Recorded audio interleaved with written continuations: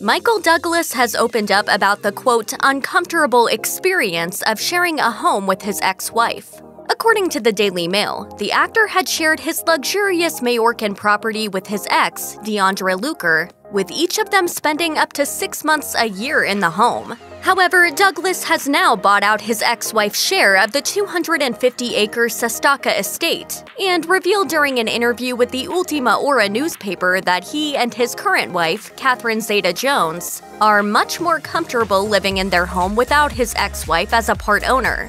Douglas told the publication, "It was very uncomfortable sharing the property with my ex-wife Diandra. 6 months for each of us wasn't very pleasant for anyone. Catherine is very happy here, especially now that we don't share with Diandra. She feels much more comfortable."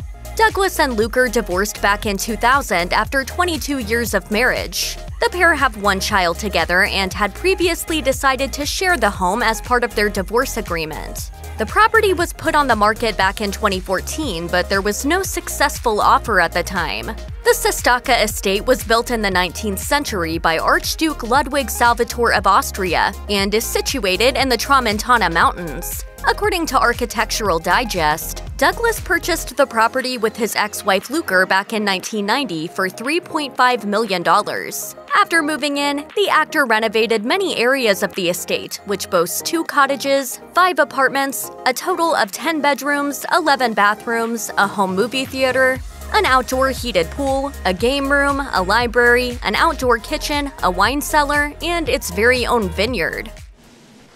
The point is, ladies and gentlemen, that greed, for lack of a better word, is good. In a video promoting his beloved Sestaka estate, Douglas had this to say, "When I first saw Sestaka in 1990, I also fell under its spell and bought the property.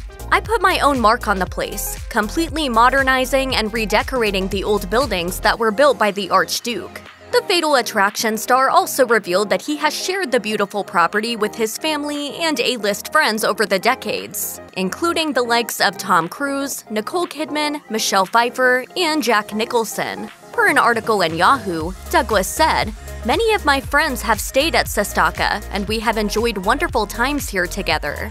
Throughout his interview with the Ultima Hora newspaper, Douglas also shared rare details of his everyday life living on the Spanish island, where he now resides with his wife Catherine Zeta-Jones and their 2 children, son Dylan and daughter Karis. The Basic Instinct star told the newspaper, "I devote at least 2 hours to reading the news, then we do sport. Some days friends come over for lunch, we have a siesta, and when we wake up it's when people in Los Angeles have begun to work, so I can work from here with LA."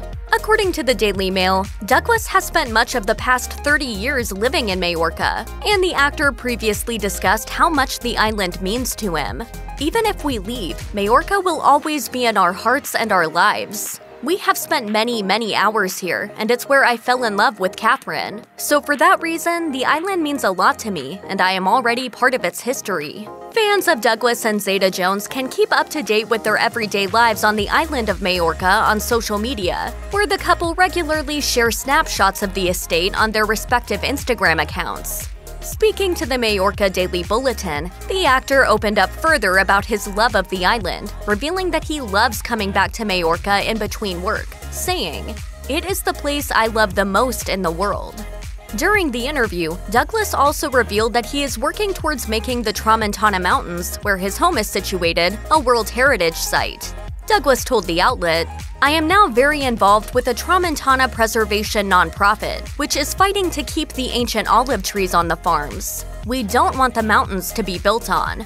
They should remain as they are. I focus on preserving the part of the heritage that has to do with history and beauty." Check out one of our newest videos right here. Plus, even more list videos about your favorite stuff are coming soon. Subscribe to our YouTube channel and hit the bell so you don't miss a single one.